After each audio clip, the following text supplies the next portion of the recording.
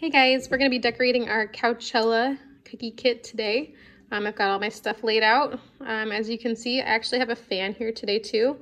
I'm going to use that to help dry my cookies in between steps a little bit more quickly. You don't have to have one, but it is a good help if you do. Any kind of fan would work. We're going to get started with our camper. We're going to flood him with white icing. So the first thing you want to do, you want to check and make sure that there's no color separation in your icing bag. If there is, just go ahead and give it a little bit of a mix with your fingers like this. Make sure everything's all mixed up and good. We'll go ahead and cut our tip. You want to make sure you find that seam of the bag, which runs right along here. And then you're going to flip it on its side so that it's pointing off to the side and flatten the tip of that bag, just like that. Okay? And we're going to take some sharp scissors, and this one's actually already cut, but I'm going to cut it a little bit more. Some sharp scissors, and we're going to go straight across the edge, just like that. Okay, and then once that's open, we're going to run our fingers back down that seam and push it open and open up our piping bag. Okay, always start small. You can make it bigger if you'd like, but always start small and then go from there. Okay, so we're going to start with our camper, and we're going to pipe the outline, and then we're going to flood the middle. Okay, so make sure the tip of your piping bag is clean like this. You can always just pull it off with your clean hands and fingers. And we're going to start in the corner. And we're going to start in the corner. We're going to get really close to the bag, to the cookie, and apply gentle pressure. And we're going to drop our icing like a rope. Okay, right here I'm going to make a round portion for the wheel. Okay, and I'm going to keep going around the rest of the cookie. Now when I change directions, I like to stop and touch down to the cookie and then go the other way. Okay, I'm going to stop there and come over here. And lift up, and again, I'm dropping the icing like a rope. I'm not super close to the cookie. I'm letting that icing fall and create my outline, okay? Now that my outline is done, I'm gonna go ahead and flood it. To flood it, we're gonna get close to the cookie again, and we're going to apply more pressure so that that icing stacks up on itself, okay?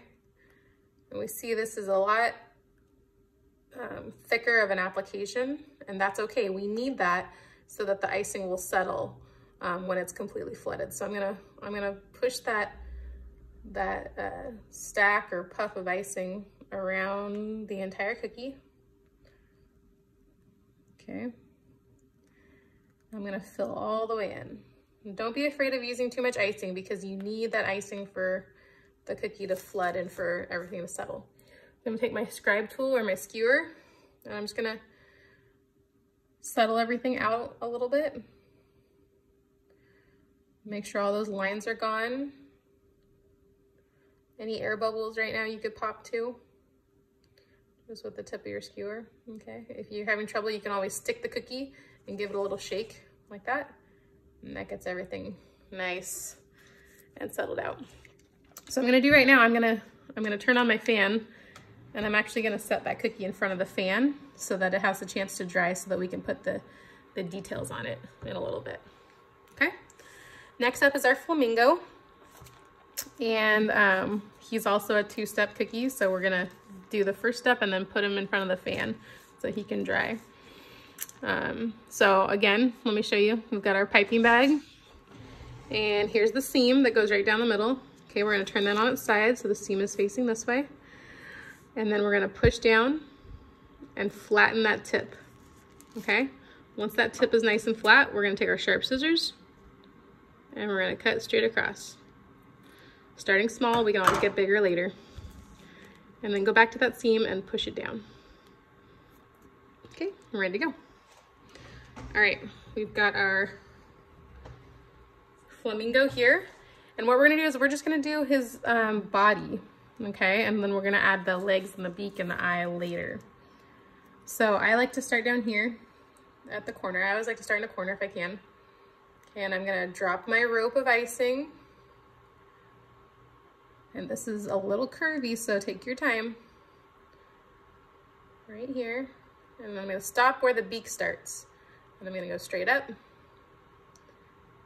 I'm gonna follow that curve again on the way back. And over the back of the bird. And there's this little part where it goes in like this and like that. Okay, I'm gonna go ahead and flood. Remember, we're stacking that icing up. We're applying more pressure. We're not afraid of too much icing because we need a good layer of icing. And we like to be kind of systematic about this because if you just kind of squiggle icing all over the place, it's not gonna give you a nice level result, okay? So you wanna do a nice flood, all about the same height and amount, okay? Take your clean skewer and you're gonna fill in any holes, knock out all those lines, okay? If you saw a part that you'd like to go out a little farther, you can always push it out like this with your skewer. Kind of change the outline a little bit, okay?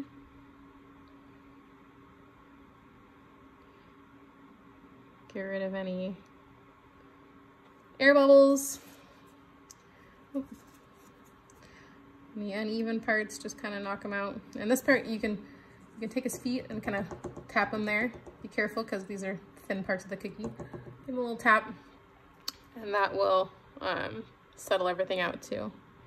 Okay. I'm just adjusting here. I saw a little part that didn't curve as much as the other one. So, yeah. All right, so that's our base for our flamingo.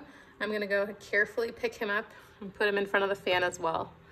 If you don't have a fan, those guys probably need about 15 to 20 minutes before you do the next steps. The fan will knock that down to about 5 minutes. Okay, our cactus is right here. Our cactus is really simple. It's just a flood of green with white sprinkles on top, okay? So you're gonna start at a corner. Again, we get very close to the cookie. Apply gentle pressure, and once the icing hits the cookie, we're gonna lift up and come all the way up and around. And we're dropping it like a rope, and we're going around all these curves. Just like so.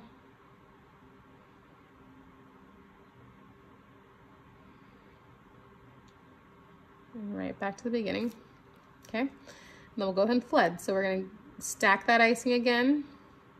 We're gonna fill in all that space on every part of the cactus.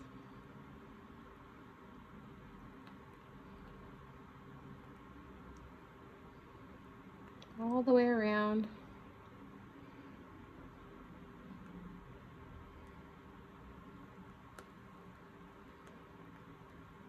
Okay. Take your skewer, make sure it's clean. You don't want to drag pink through your green. Just like this.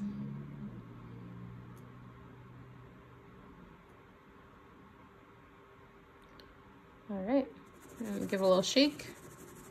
Shake, shake, shake. Okay. And you've got two different types of sprinkles here. I gave you the white ones because they kind of, you know, resemble more of like a cactus, I don't know, spike kind of feel. So just keeping them all one color and dropping all of my white ones over, as many or as few as you'd like, however you want it to look, okay? And that's it for a cactus. And I actually did one with the rainbow sprinkles as well. So that's how he looks. A little more festive, a little more colorful. Whoops. This guy on the left is a little more traditional. Just depends on your preference, whatever you'd like. But that guy's done. So we are gonna push those two out of the way. While our camper and our flamingo are still drying, we're gonna do our tie-dye. And this is one where I'd like you to watch the whole thing first and then go back and do it with me. This is a different technique that you're gonna wanna see demonstrated first. So what I'm gonna do is I'm going to pipe the outline for this shape. It's a hexagon, and then I'm going to flood it, but not in the way that you're probably expecting. So I'm gonna start with my green. You can start with any color you'd like because this is our tie-dye effect. There's not really a ton of rules to this. So I'm gonna outline. I see right there, that's one of my tips of my piping bag. We don't want that there. Anyways, keep doing your outline.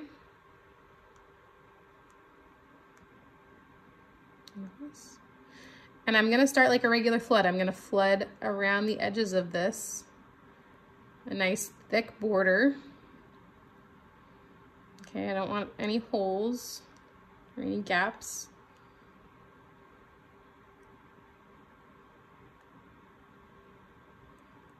Okay, now I'm gonna take my pink and I'm gonna do a heart in the middle. Now you can do a heart, you can do a spiral, you can do anything you'd like, but I'm gonna do a heart. Okay, and I'm going to follow that heart around with my white. Now we're doing, this is like a flood the entire time, so we're not really doing the piping where you're dropping your rope. We're doing flood-sized outlines. Okay. I'm just gonna keep alternating colors so I get a fun design pattern. And that last one I'm gonna fill in with my white. And this does not have to look perfect. You'll see what we're gonna do in just a minute. Okay. You even add a little more pink if you want. Okay. So we wanna tap this out like we would a regular flood. Make sure it's smooth and there's no holes or bubbles or anything like that. And then we're gonna start from the middle and we're gonna drag our skewer out to the ends. Okay? And we're gonna start and we're just gonna keep going around like this.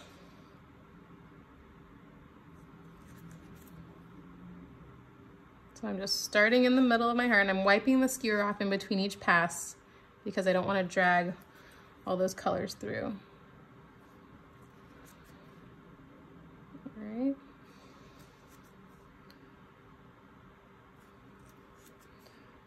Just gonna keep going around the shape of the heart.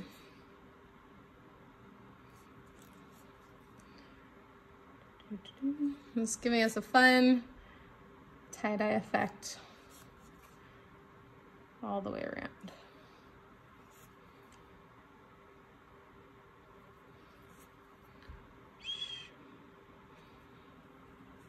All right, so just give that a little tap again. If you see any spots that need some adjusting, you can do that with your stick. If you see sometimes there's some pickup points right here, you can just go in and knock them down a little bit. Just mess with them a little bit until they disappear, like that and that. Yep. Looks cool. You could add sprinkles to this or you can just leave it like it is. I'm gonna leave it like that. I really like that, like that. Good job, you got a tie-dye. Okay, so my camper is over here. It's been drying in front of the fan. This is not dry by any means, but it has crusted over a little bit so that we can work on some details, okay? The first detail we're gonna do is the door. So we're gonna put a door right here, and then we're gonna do some lines across it, a little decoration on top, and the wheel, okay? So using our pink, you guys are just gonna, okay, the door, you want it about that size.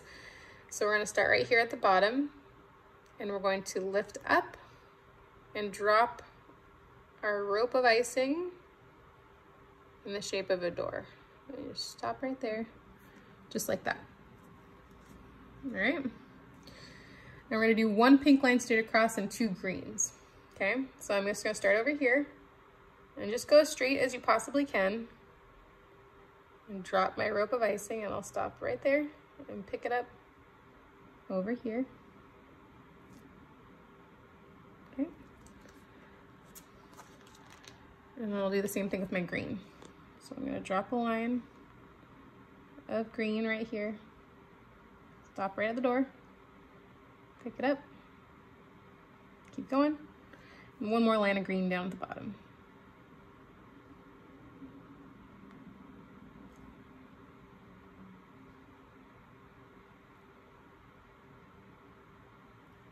Okay, cool. We'll give our door a little handle with the green. Okay, and then up here, I'm gonna do a line that just goes along the top corner, just like that. And I'm gonna give it some decorations. So I'm gonna do pink dots that just go along like this.